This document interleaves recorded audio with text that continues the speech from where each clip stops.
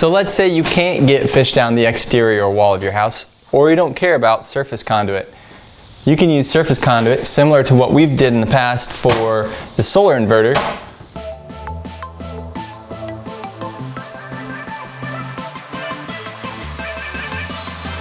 All right, I'm going to walk you through NEMA 1450 outlet, America's most popular choice for electric vehicle charging, plus some accessories, seen and unseen. I've got my parts in front of me. Let me walk you through them real quick. NEMA 1450 receptacle. That is by far the most popular consumer choice for EV charging in the United States. This is a Hubble. Part number is HBL9450A. That is going to give you the most durable electrical connection at what is likely to be the most likely point of failure. If you look up videos and photos of electric vehicle charging fails, they almost always take place right here, because this is the most finicky, most substantial field connection. So I highly recommend do not purchase the $10 receptacle off the shelf at Lowe's or Home Depot that says industrial. It is not industrial. This is industrial. This is $100 more. It weighs twice as much and is 2 times as large. Even though they're both NEMA 1450, the quality on this sucker is through the roof in contrast to the off the shelf at the home center. Number one. Number two, we've got a Leviton 2-pole 50 amp breaker. The Leviton panels are sweet. We've got a video on that, check right here.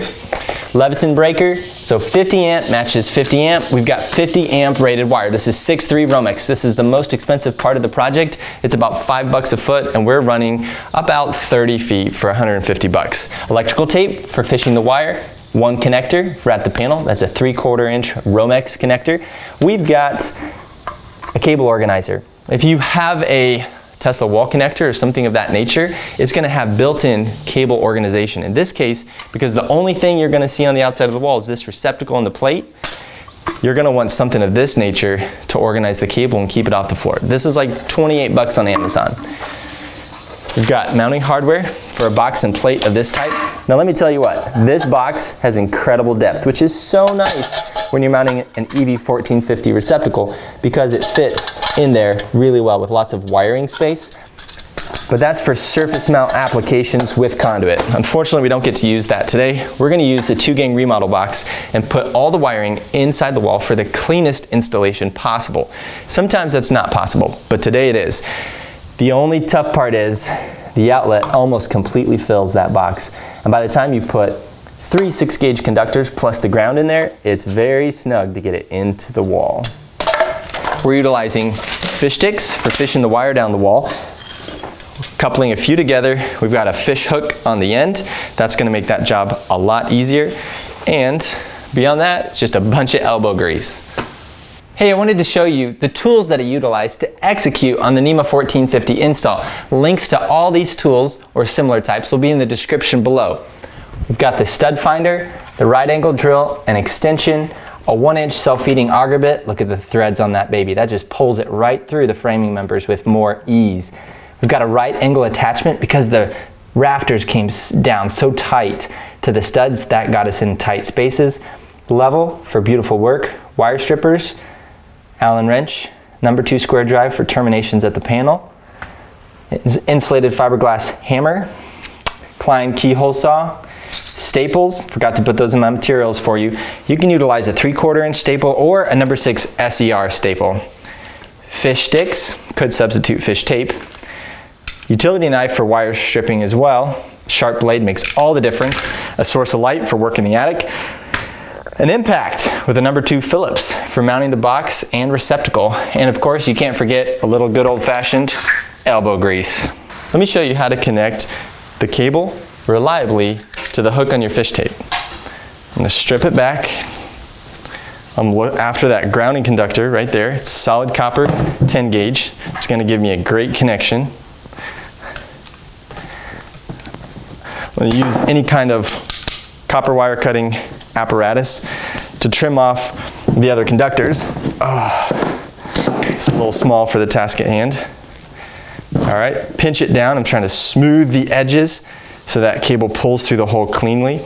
I recommend using a self-feeding wood bit, like the one I'll show you, and making at least a 7/8 hole to pull your cable through nice and smoothly. Pinch it over. Now that is a reliable connection that will withstand a lot of force. But you always want to put your electrical tape on there. I will say duct tape, painter's tape, Scotch tape, masking tape, no other kind of tape, but electrician's tape. And it has got that elasticity, which allows it to be pulled tightly and have a much, much better grab than any other form of tape. So if you're gonna do this project, spend the time and energy to get the, spend the $1 at the home center, get the Scotch 33 or 88, you'll thank yourself. So now I'm gonna try to smooth that edge right there.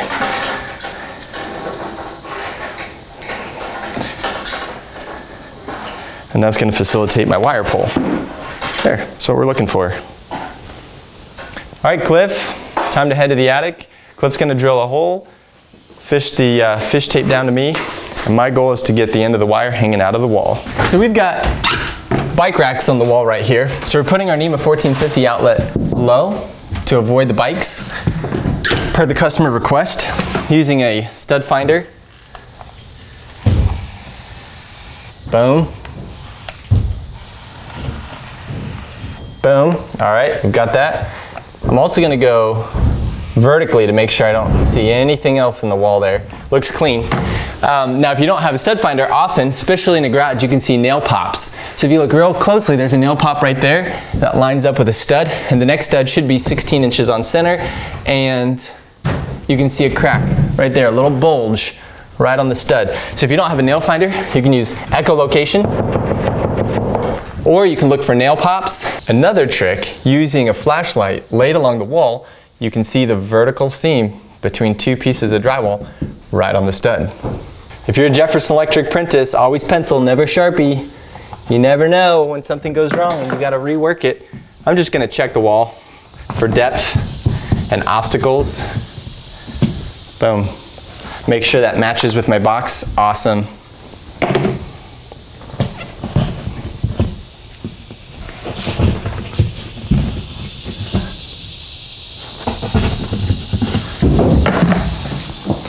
Drywall saw or keyhole saw.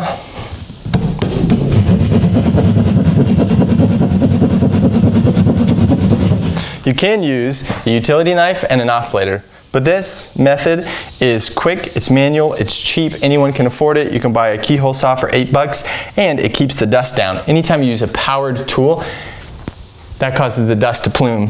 More cleanup. It's even uninsulated.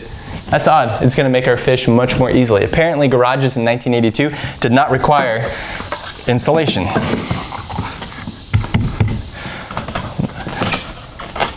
Open up just a little bit.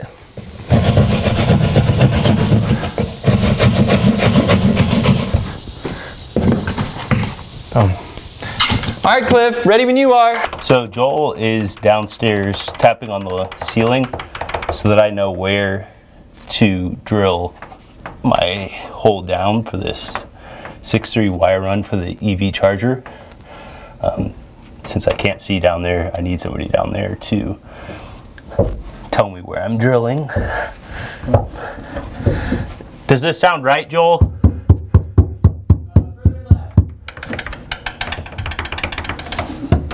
This is a right angle attachment for a driver so that we can get into tight spaces to drill down. The roof line prevents us from getting a full driver inside of there. And this actually reduces the amount of space I need to drill by about 3 inches. Okay, now that we have the hole drilled through the top plate there, we're going to fish this fish stick down to Joel. And it's got the wire already attached to it, so once he grabs it, we should fly pretty quickly. So everybody's got a smartphone, everyone's got a flash, you can stick it in the wall and check out what's going on, and there's the fish stick. All right, Cliff, up a little bit. Hang on to it. The fish is valuable. Once you have it, don't lose it. All right, I got it. I'm pulling it out. Communication is the key to every great team. Nice and easy.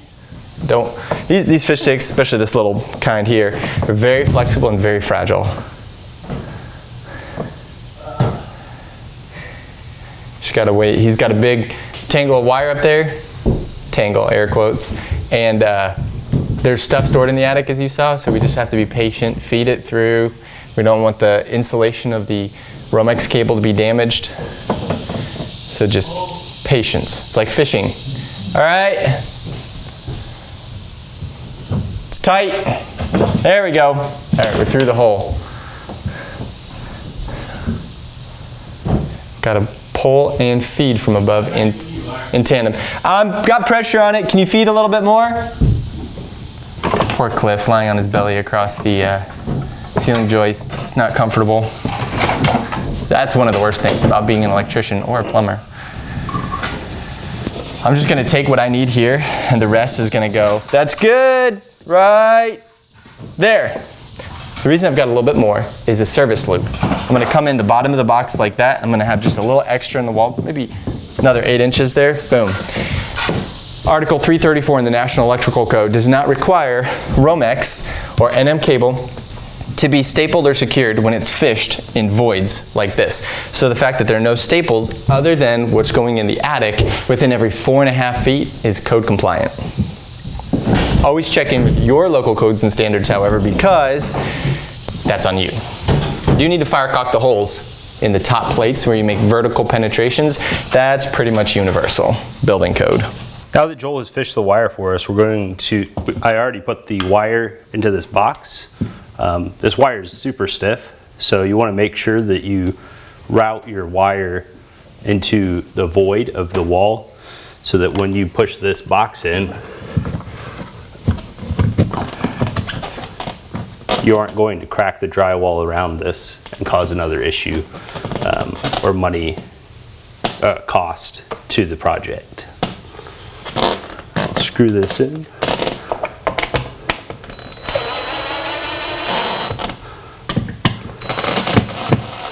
We're landing the outlet now.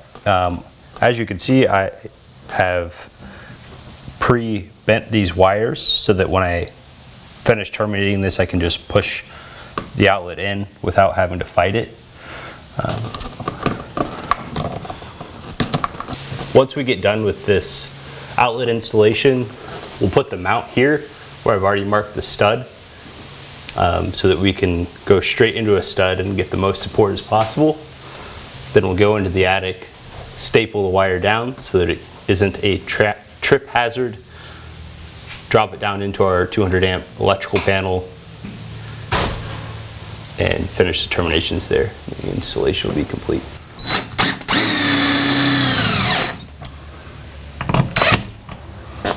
So now we're stapling in the attic to get the wire neatly managed.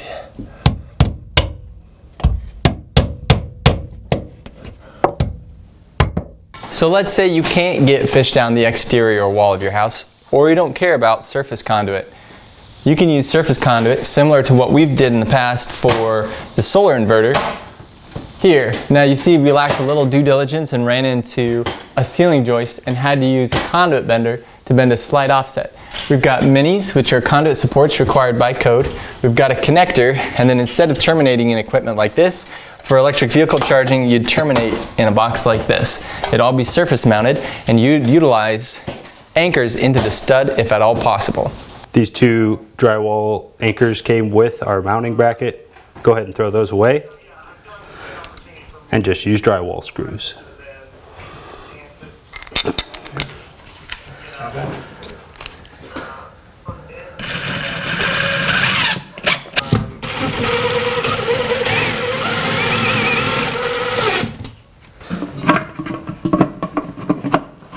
All right, we're not done until we check everything. I want you to know one thing.